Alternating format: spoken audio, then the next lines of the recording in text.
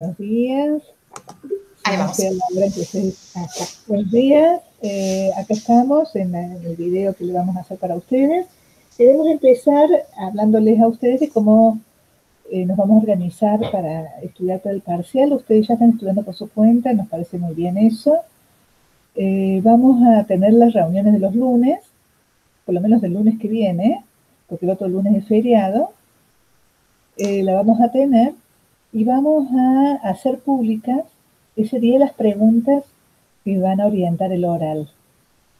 Las vamos a compartir con ustedes porque, digamos, son un paneo general de todos los textos y no nos parece mal que ustedes las conozcan de antemano. No saben cuál les va a tocar, así que tienen que estudiarlas a todas. Pero no me parece para nada mal que ustedes las conozcan de antemano, ¿no? Y que se preparen en función de poder responderlas entre ustedes. Ceci, ¿te parece que...?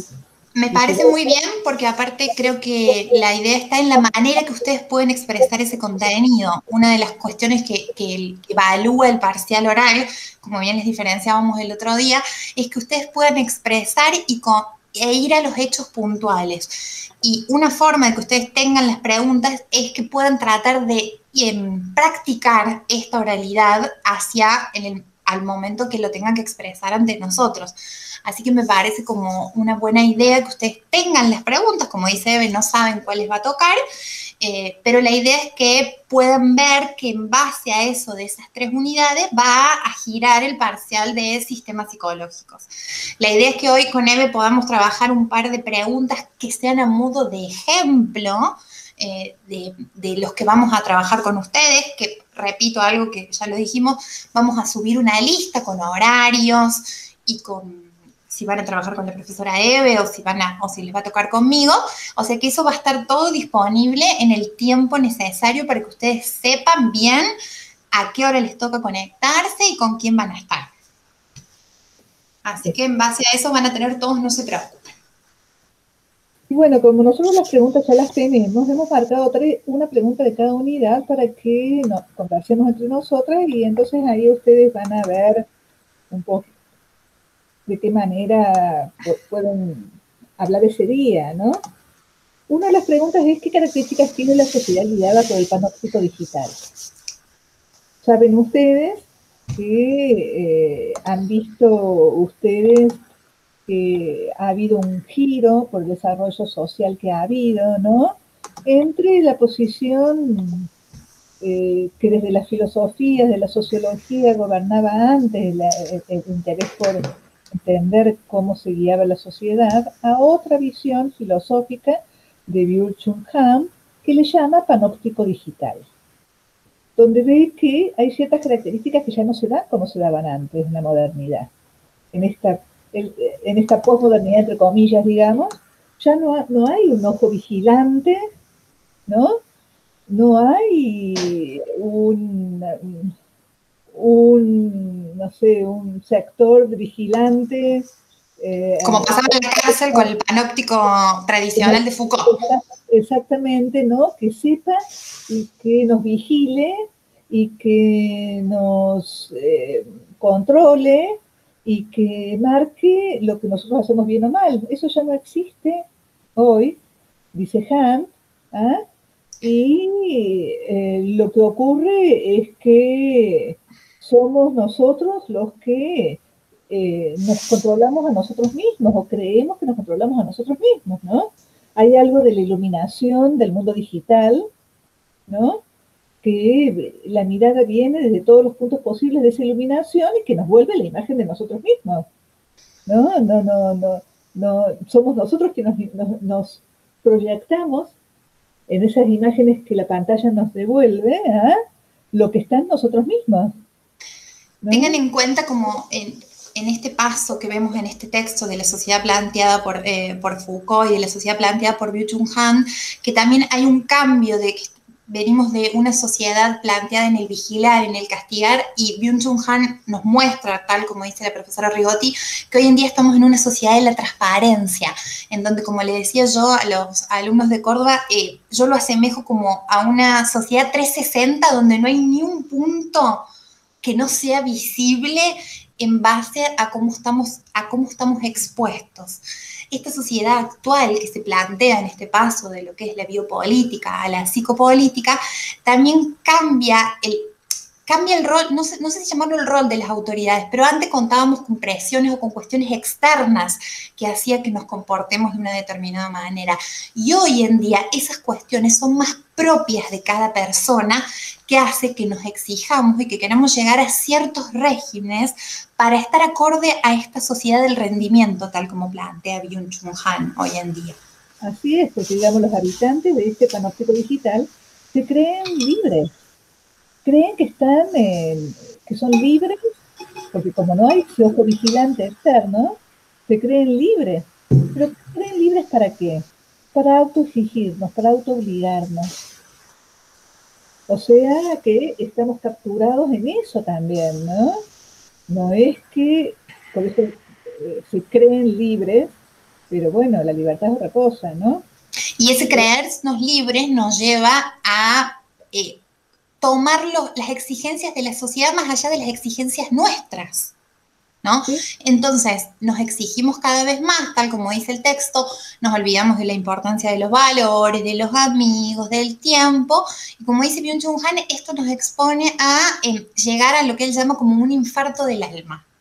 Así es, digamos, porque esta es una nueva forma de totalitarismo, ¿no? Que toma este nombre de la psicopolítica, de la que está hablando durante este periodo que se llama panóptico digital. Entonces, este totalitarismo nos lleva a partir del rendimiento y la autoexigencia y la autoobligación a un extremo en que nada es suficiente y el trabajo es lo único que gobierna nuestra subjetividad. Estamos atentos al trabajo nada más y dejamos de lado familias, amigos, otros intereses, ¿no? Y ahí entonces puede infartarse el alma, es el concepto que él pone, justamente. Otra característica que me parece que es interesante también para pensar es que ya no está orientada por la sociedad, por otra sociedad, por la extrañeza de la otra sociedad, ¿no? La colonia, la poscolonia, ¿no? No, sino que es solamente la diferencia. Y entonces, de manera sistemática, nosotros nos exponemos de manera pornográfica ya y renunciamos a la singularidad y la particularidad de las cosas. Renunciamos a eso porque estamos como si fuéramos, nos creemos libres, actuamos todos de la misma manera, ¿no? Con pequeñas diferencias entre uno y otro, pero hacemos todo lo mismo en esta sociedad de rendimiento, ¿no? Y del multitasking. Y otros puntos, tal como decíamos antes, unos puntos de esta sociedad, de los cambios en estas dos sociedades que estamos hablando, es que antes las formas de vigilancia o las autoridades, la autoridad estaba en una autoridad externa y hoy en día la autoridad es interna. Uno se autoexige, se autoexplota. Antes estábamos más librados por las instituciones. Y a la vez esto nos lleva a pensar en otro concepto que habla y que está relacionado a lo que dice Eve, es que antes las formas de vigilancia, y esto claramente lo refleja el concepto de panóptico, antes desde un espacio, una sola persona era capaz de ver todo, y ahora desde un espacio todos vemos todos, ¿no? Entonces, esos son dos puntos de la sociedad también que van cambiando en estas dos sociedades que plantean estos autores. No, en esta misma sociedad con cambios, sería el correcto. Claro, pero digamos, una cosa interesante en esto es que somos una sumatoria de yoes, ¿no? De yos. No hay una acción común, no hay una acción comunitaria, no hay un proyecto común, no hay una meta común. Han desaparecido los ideales, ¿no? Que podíamos compartir con otros. No hay proyectos comunes, sino cada uno de nosotros frente a la pantalla.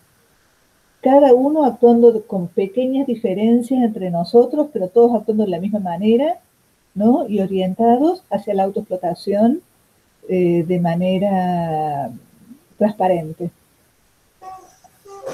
Creo que, no sé si nos faltó algún punto, pero Creo que aprobamos, profesora Rigotti, esta pregunta. Con eso sí, me parece que sí, que está bien. Creo que aprobamos. Vamos a la segunda pregunta, entonces, que vamos a ponerle como ejemplo a ustedes ahora, que es de la unidad número 2, dos preguntas. ¿Cuáles son las posiciones que pueden identificar dentro de la historiografía y qué estudia la sociología del conocimiento? Creo que es importante también que ustedes cuando vean las preguntas pueden identificar desde qué texto van a obtener conocimientos para obtener esas preguntas.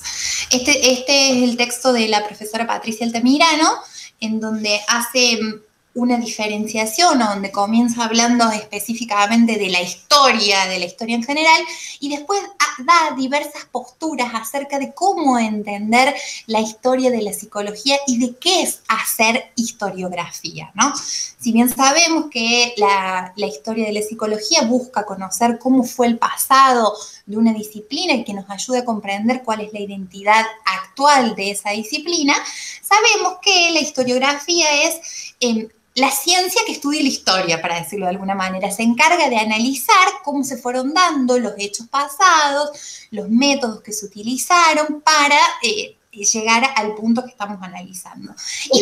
O sea, Ceci, en sí. relación con esto, sería como que la historia es el relato histórico. Exactamente. La historia es igual a un relato histórico acerca de los acontecimientos que han ocurrido. Pero además hay historiografía, que te indica que ese relato está construido de diferentes criterios, que hay enfoques historiográficos, que sobre qué se aplican sobre esa forma de construcción histórica que has tomado en cuenta vos. Entonces hay como distintos enfoques que Patricia nombra acá, ¿no? Que son interesantes de pensar.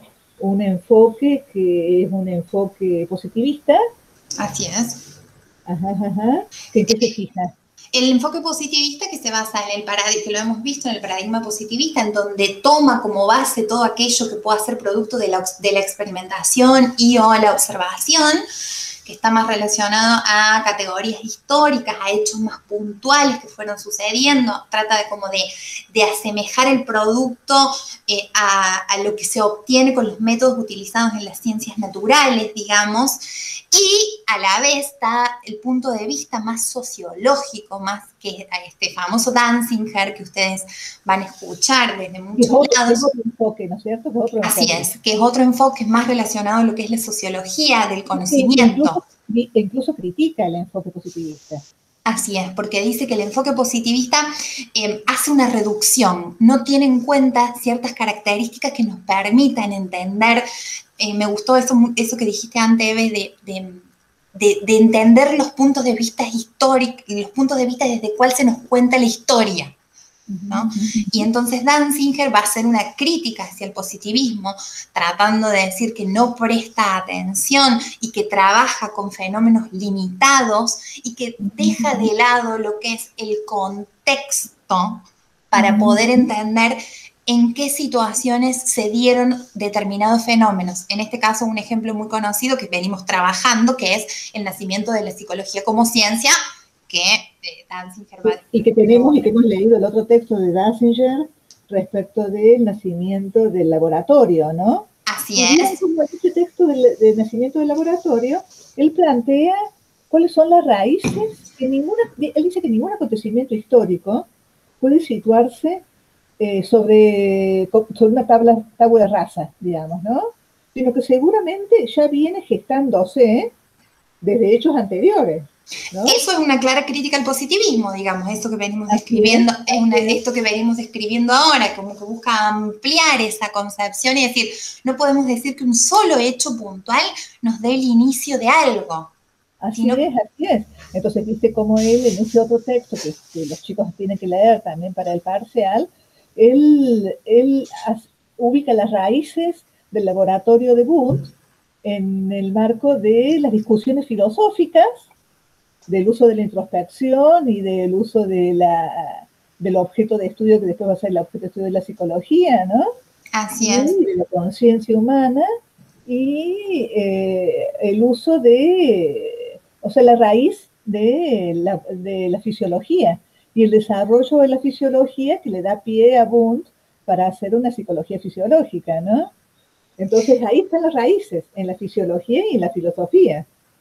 Así Y en la es. filosofía con las corrientes filosóficas que le dan pie o no a Wundt para pensar en un objeto y en un método, ¿no?, propio de la psicología fisiológica.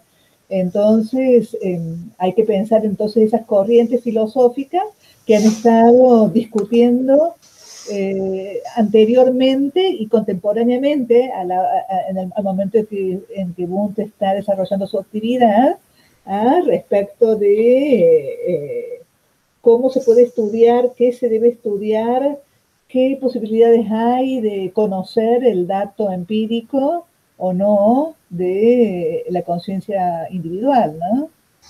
Así es, y una de las críticas que hace Danziger fundamentando todo eso al positivismo es decir que es acrítico y ahistórico.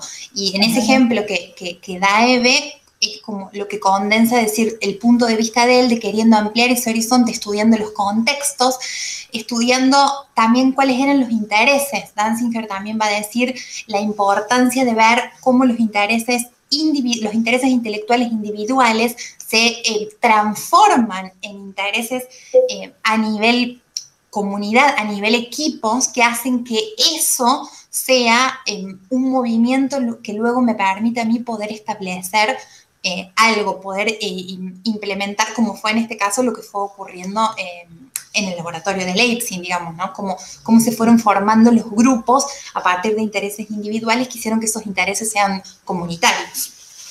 Sí, sí, sí, y como, digamos, Rose, en su texto, también pone de ejemplo, dentro de los factores que toma en cuenta, el factor de los intereses.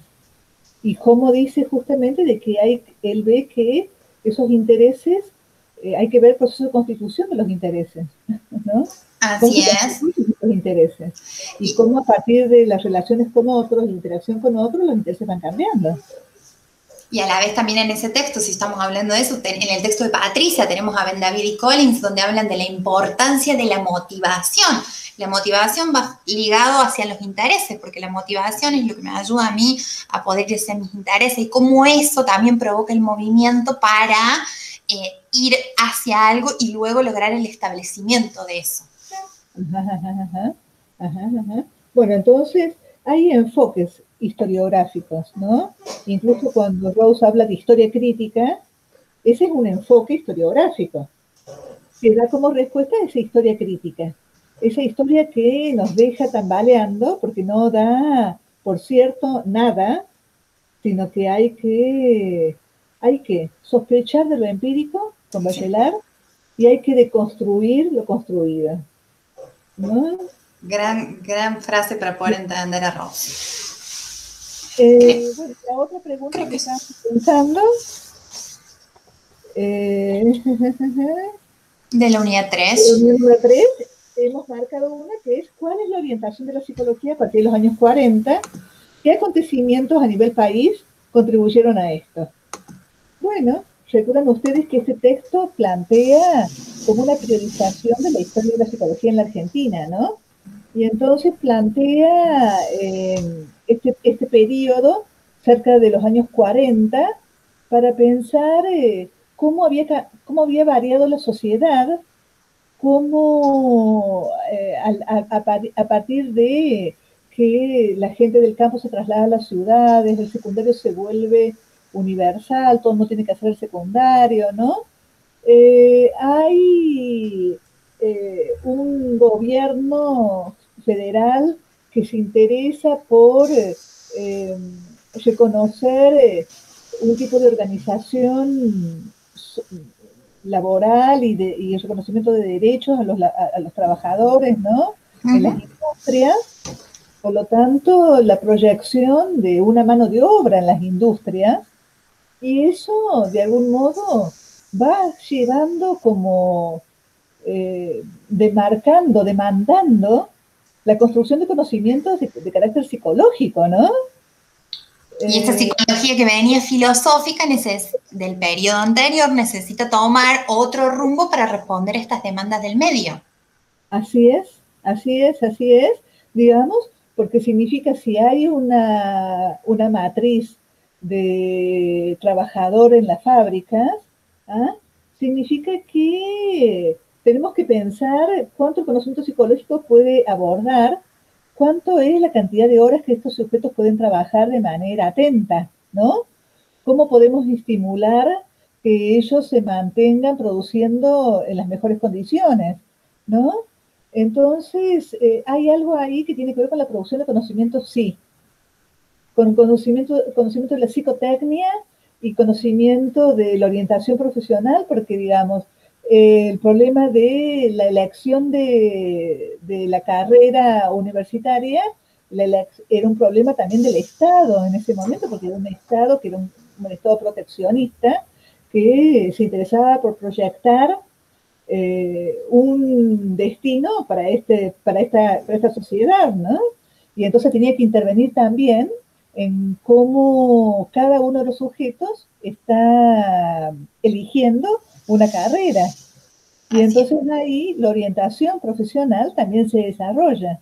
Es muy interesante entonces cómo hay como distintos niveles de organización social que se va presentando en nuestro país y que van reclamando, que van demandando construcción de conocimiento psicológico. Y los que Y, vendrán después de la pandemia, ¿no? y los que vendrán después de la pandemia, ni pensemos, ¿no? Sí, tal cual, tal cual. Tal cual. Ahora que ya se sabe a quién pedir, porque en ese momento no había facultad, ¿no? Todavía no No, había facultad. Entonces, ¿a quién se pide? Pero ya se va como cristalizando un conocimiento de lo que va a ser después la psicología como carrera, ¿ah? Que va dando respuesta a esos problemas que se presentaban en ese momento. así es. Es muy interesante. Bueno, Ceci, Creo que entonces, les podemos vamos a dar ver como así un... como van a... ¿Aprobamos? Sí, Yo creo que sí. Ellos aprobamos. me dirán, cuando escuchen esto, nos dirán si les parece que está bien, si está mal, esto que estamos hablando. Eh, Eh, pero es bueno, como un paneo general para que ustedes puedan ver qué es lo que nosotros vamos a preguntar y cuál es la manera también de expresar, de poder unir textos, de poder unir conceptos, ¿no? Que ustedes puedan hacer ese recorrido que nosotros les dijimos desde que comenzamos el dictado de la materia y que oralmente es una buena forma de poder evaluar esa relación de unidades y de conceptos. sí, sí, sí, sí, sí. Siempre remitiendo las ideas que están en los textos, ¿no? Siempre Sí, remitiendo a eso. Entonces totalmente. es como una cosa de diálogo que se relaciona entre las voces que hay en los textos. Es importante que ustedes se vuelvan como hablantes de esos diálogos. Entonces, ¿Ah? el lunes la idea sería que también podamos tener diálogos con ustedes, con los que se Sí, sí, sí. conecten, podamos tener diálogos Vamos a compartir la pantalla de las preguntas y se las todos vamos a y mandar se por los mail, vamos a vamos a poner dejar el aula virtual. Las todo preguntas para que las ustedes vamos a hacer públicas. No se preocupen, pues las preguntas las vamos a hacer públicas. van a tener todas las herramientas para que les vaya bien en el parcial. Así que no se Sí, preocupen, les vamos a dejar estas preguntas todo, pero está bueno que el lunes se conecten, así también practican ustedes el modo de expresar esto. sí, sí, sí. Bueno, Así, perfecto. Te así que mando un bueno, beso, Ceci, y nos encontramos el lunes a las nos vemos órdenes, el entonces. lunes. Un beso, bebé. Chau, Hasta chau. luego.